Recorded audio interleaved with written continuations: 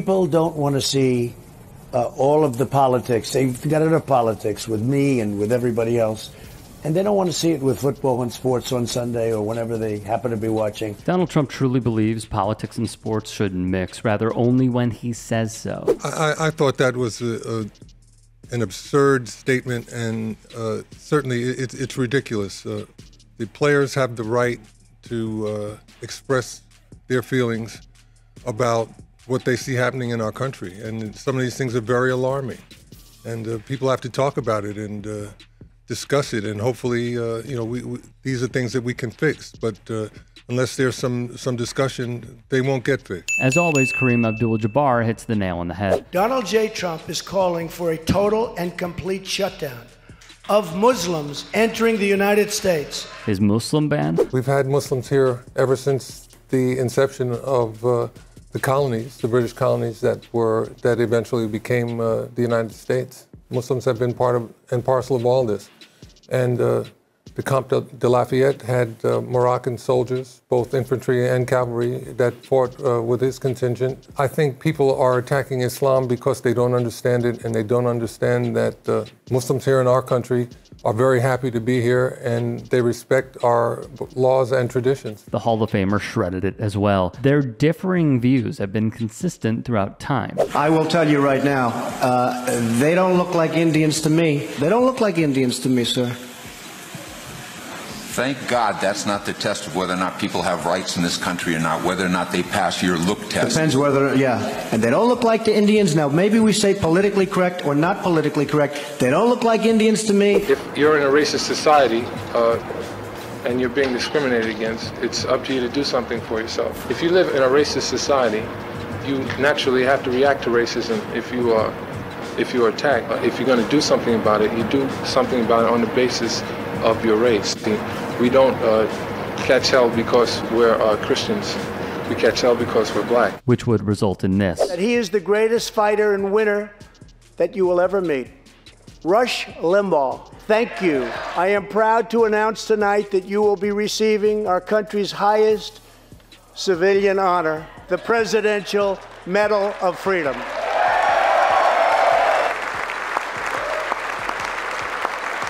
Trump would give the Presidential Medal of Freedom to Rush Limbaugh.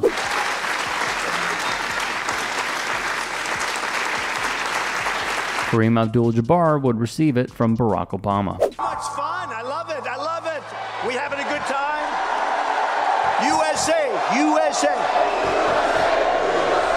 In the good old days, this doesn't happen because they used to treat them very, very rough. And when they protested once, they would not do it again so easily. What do these rallies remind Kareem of? The contempt that he has manifest with regard to minority people, I think, is more or less a nostalgia for the way things were in the 50s and 60s, when all the people in charge of everything, well, the majority of them, the overwhelming majority of them, were from Europe. And now that's not the same. So I think there's some nostalgia there for a time when things were more to his liking. Look at my African American over here. Look at him. Just absolutely pitiful. I'm Michael Jordan, and I'm here with Hillary.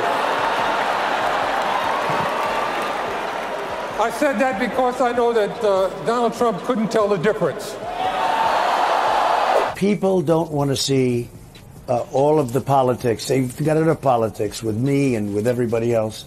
And they don't want to see it with football and sports on Sunday or whenever they happen to be watching. Of course, but only when Trump wants them intertwined. Watch. I think sports are a pleasant distraction, but certainly reality reaches into all aspects of life, and sports is part of that also. So you can't entirely separate it. You have to be reasonable and deal with it when it's appropriate. I think it's very disrespectful to our country. I think it's very, very disrespectful to our flag.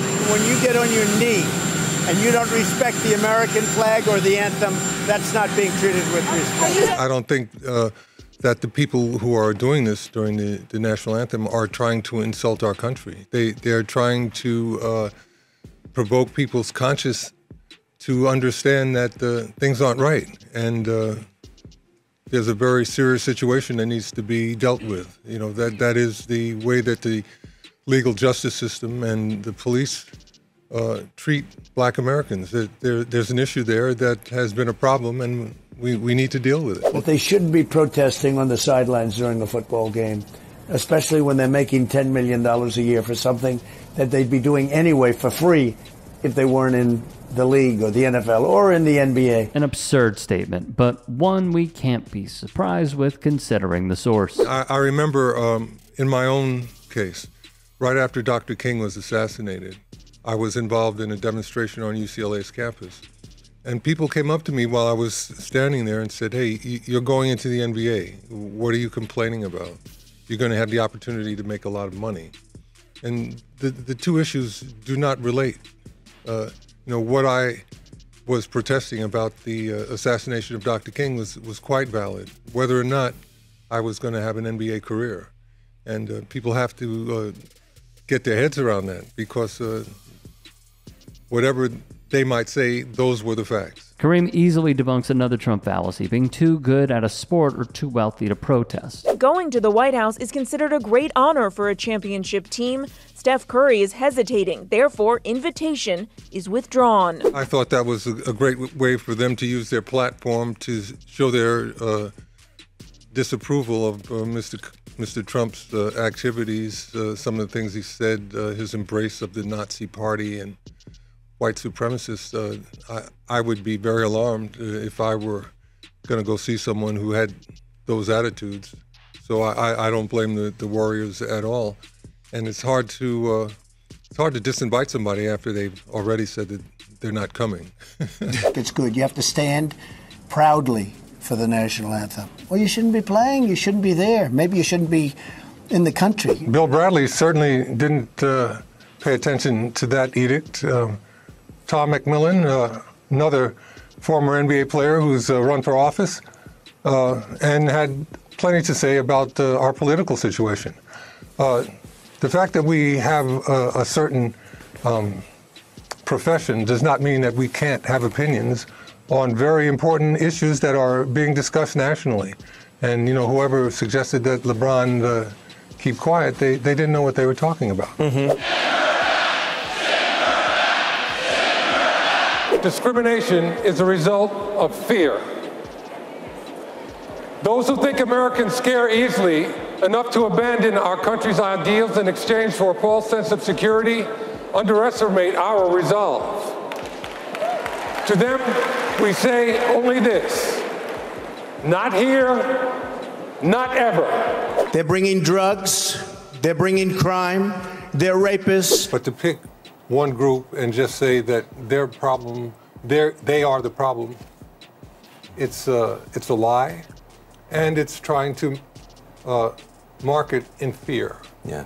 And making people afraid is not going to do anything to make our country better. That NFL owners don't want to pick them up because they don't want to get a nasty tweet from Donald Trump. Do you believe that? Let's look at what happened to Colin Kaepernick, for example. He was doing a peaceful demonstration about the fact that so many black Americans were dying at the hands of police for no good reason, unarmed people. You've been very critical of Donald Trump, not only in the book, but in other essays you've written, and he's attacked you for it. In fact, I want to show you, viewers, the nasty gram he sent you after you wrote an editorial critical of him. Dear Kareem, now I know why the press always treated you so badly. They couldn't stand you. The fact is that you don't have a clue about life and what has to be done to make America great again. Best wishes, Donald Trump. What was your reaction when you received that note? Oh, I basically crumbled it up. You know, this is what you would expect from somebody with that type of ego and someone who is so narcissistic and feels so self-important that his view seems to mean a whole lot to him, you know. But it's something If I am that thin-skinned, then I can't write. I think when it is all said and done with a lot of NBA players and even athletes across sports, they will look at their career and they will look at the career of Kareem Abdul-Jabbar not just as one of the NBA's top scorers, second leading scorer ever, but they will see his activism. They will see his columns. They will see him being a noteworthy author. And I do believe that there will be some regret for not speaking up and using their platform the way that Kareem did. This is a guy who sat out of the Olympics because he didn't agree with what was going on. This is a guy who was at the Cleveland Summit with Bill Russell and Muhammad Ali. This is a guy who, when converting to the Muslim faith, had to answer question after question after question after question because of the dumb American position of, well, he must be violent. I see all these quotes from Kareem from the 60s and the 70s and 80s, and yet it seems like nothing has changed. Nothing. And we still keep fighting. The best way to do it, though, is with unity. And some of the quotes that Kareem has given have been fantastic on the subject of American politics. But it just goes to show leaders in their fields the contrasting differences between what is right and what is wrong. If you have any story suggestions for us, if you think we missed anything, if there is something on the local level that you would like us to cover, I'll throw up the graphic. Get at me on Twitter, on Instagram, on TikTok. Send me a note. My messages are open, and I look forward to hearing from all of you. If we create this superstar class of these like multimillionaire students wandering around, I mean, what does that do to all the rest of the kids who just want to play for the love of the game? I've got a son named Cabral. He's 9 years old. He is a great soccer player. And you know why he plays? For the love of the game. Do you think he would be a better player if at the end of every game he got more cookies and more snacks than the other kids because he was a great player? What happened to the love of the game? Van Jones is an individual who just doesn't see the bigger picture at times. The people that want to play for the love of the game can do that. There are intramural leagues that they can play in. The people that want to play competitively against other schools, I think they deserve to get some remuneration from what they create for the school. The school makes a lot of money. You got coaches in this country that are making like several $1 million a year, and they're not supposed to be amateurs, but the people who are actually going out there and going to practice every day, they're supposed to be amateurs. The hypocrisy is too blatant and obvious to ignore, man. NBA Hall of Famer Kareem Abdul-Jabbar, however, like many must do, fact-checked Jones into oblivion. Where's this money even going to come from to pay these superstar athletes? You're talking about the NCAA. That's a not-for-profit, isn't it? No, it's a lot of profit going on there. I told you the president of the NCAA made $1.7 million. Well, that seems like a lot. That's a lot of money, and it's not this isn't equitable. Yeah. And the whole idea is that the people who are generating this revenue should get some of it. I'm not saying that they should get it all, but they should get some of it and allow all of the schools to share. I think revenue sharing is also something that has to be part of all of it. I think the love of the game can continue, but what needs to be dealt with is the fact that all this money is the whole college system is awash in all this money, and they purposely keep the people who are making this money from getting their hands on any of it. But what would you be mad? So many of them come from poor circumstances and could use it for a number of things, but they don't get to do it.